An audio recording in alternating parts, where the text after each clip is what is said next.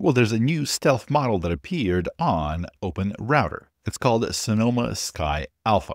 Here's what you need to know. Number one, it's a 2 million context window model. The biggest one yet out of all the frontier labs. So Google Gemini 2.5 Pro was 1 million. GPT 4.1 had 1 million within some special use cases. There's some other ones that are bigger, but they're prototypes. They're not one of the models that we've heard of. For reference, GPT-5 is 256,000, but this one is a 2 million, and it does very well on the extended NYT connections benchmark, apparently. It's also apparently really good at diplomacy. So this is Alex Duffy from at Every. They, of course, have that diplomacy where they get all the LLMs playing the game diplomacy to see which one is the best. Apparently, this one is really good. It's the highest baseline diplomacy performance, highly steerable. So it's a bit hard to see here, but on the left we have O3 aggressive, then Sonoma Sky aggressive, then Sonoma Sky. A little bit down the line, we have GPT-5 minimal aggressive. We have Gemini 2.5 Flash aggressive. But the point being is, out of the box, this thing is very good. It's the highest, as I say, the highest baseline setting. So without tuning it to be more aggressive, less aggressive, this is the highest out of all the other models from their baseline. It's really good at lying to your face right out of the box. I'm just kidding. Diplomacy is not just about being able to lie. It's a lot more than that, but definitely there's some deceptive elements and also expecting when others might betray you. Overall, pretty good benchmark, and this model performs incredibly well from the get-go. Jacob Matson saying they took this model out for a spin. TLDR, Sonoma Sky is extremely good. It's very accurate, it uses very few tokens, and it's fast. And many people that have tried it are extremely impressed with it. This web app was generated in 48 seconds. A DNA sequence analyzer scores a subjective 10 out of 10 as a coding tutor. Response is long, comprehensive, well-grounded, doesn't waste my time. Excellent. Another person's own kind of benchmark saying that it beats out GPT-5 by a slim 2-3%. Now there's two variants. We have Sonoma Sky Alpha, sort of the main, sounds like the big model, and we have Dusk. It sounds like it's the smaller model, maybe much faster.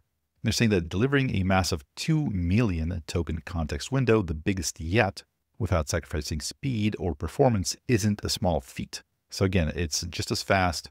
Sounds like it's very good, better than some of the best models available right now. Who could this be? Is this a Gemini 3? By all accounts, as far as we can tell, it's Hex AI, it's Grok. Here's Pliny the Liberator, Grok 4.20 confirmed. Sonoma is Grok, Grok is Sonoma.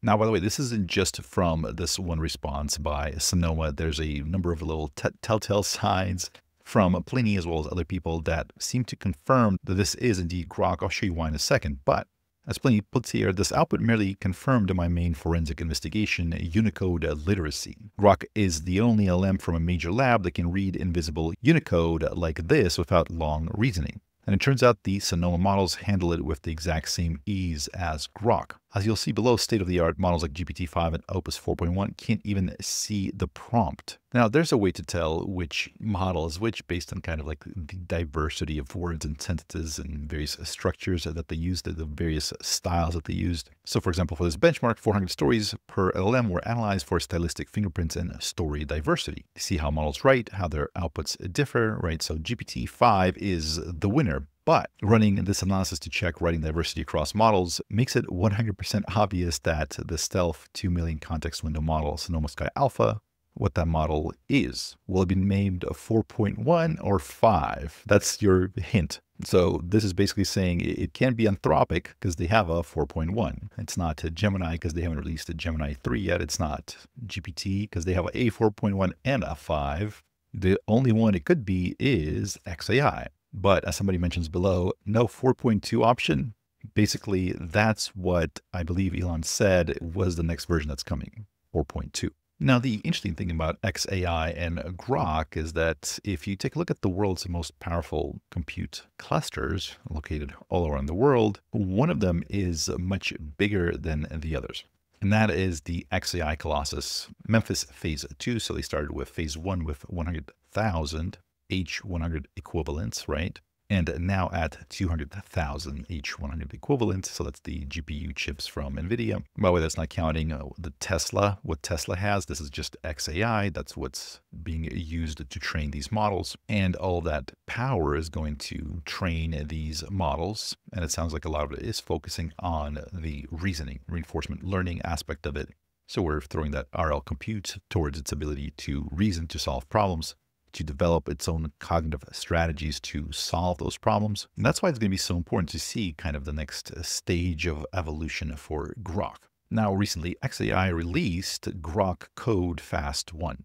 That one appeared in the sort of the stealth model training as Sonic, I believe. Shortly after Sonic appeared here and there, Grok Code Fast 1 was released and quickly dominates with a 52.1% coding traffic share on OpenRouter, surpassing the total of all other code generators combined with the highest ever record usage. So this was as of September 1st, 2025. So as you can see here, that's quite a feat.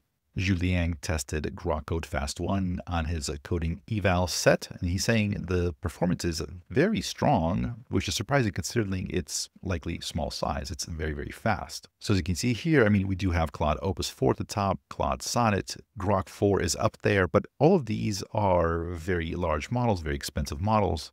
Grok Code Fast 1 is super fast, super cheap. So thanks to Zhu Liang for putting this together. He also has a blog post where he puts together, basically talks about how the evaluation was made. But here's a great comparison of all the different models and their cost. So you'll see here, GPT 4.1 has an input price of 2 per million tokens, output price of $8 per 1 million tokens.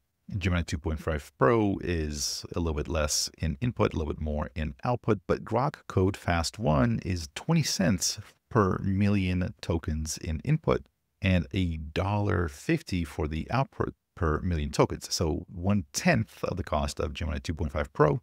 Even if you compare it to Gemini 2.5 Flash, it's still cheaper. Gemini 2.5 Flash, the input price is 30 cents, the output is $2.50.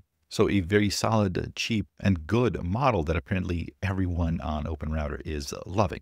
So it's going to be very interesting to see when Grok 4.2, we assume that's what it's going to be called, 4.2, that might change, but that's what it seems like it's going to be called.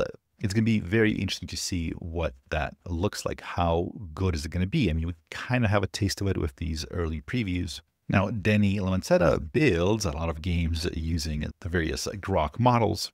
Recently, he used the new Sonic Grok Code Fast 1 model to build this thing. It's pretty cool. I mean, it's looking good. It's looking like a good mobile game, something you can find in the App Store. I gotta say, it's impressive. Here's a chart of the various models and their tokens per second versus output price. Basically, it's fast and it's cheap. So the big point of this model is going to be tackling common coding tasks quickly and cost effectively. It's likely that we're not going to just use one model to do a lot of the coding. There's going to be things where we need it to be very accurate and think about it. But there's a lot of super simple stuff that just needs to get done, and certain models like this will shine at that. It's going to be fast, cheap, and accurate. Maybe you're not going to use it for your most complicated tasks, but it's going to be a hard worker that's doing just a lot of outputs very inexpensively. By the way, on my other channel, the Wes and Dylan podcast, we just interviewed Denny Lamancetta's partner, who is also building games that are being released. And some of them are in the App Store right now, I believe. Those games are made with AI models, so like Grok.